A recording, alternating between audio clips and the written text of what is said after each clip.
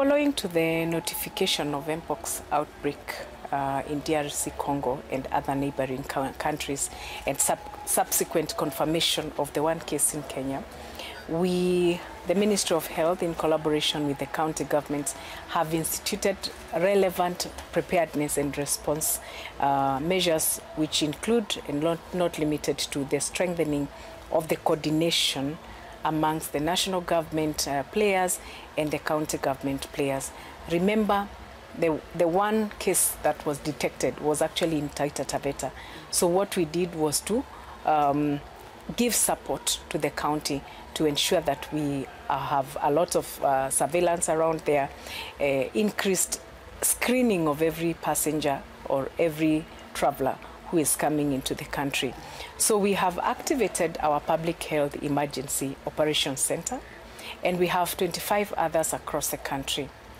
Then we have also enhanced our surveillance in the 47 counties and all points of entry. Last weekend alone, we were able to visit points of entry, ground points of entry, sea and air, just to check on the preparedness.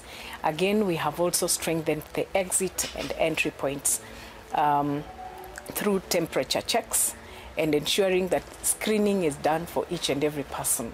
We are sensitizing the stakeholders around every entry point also to equally know the signs and symptoms, what they need to check for, what they need to do, the procedures and manuals that need to be followed at every entry point. So currently, as you may know, we do not have even vaccine for MPOX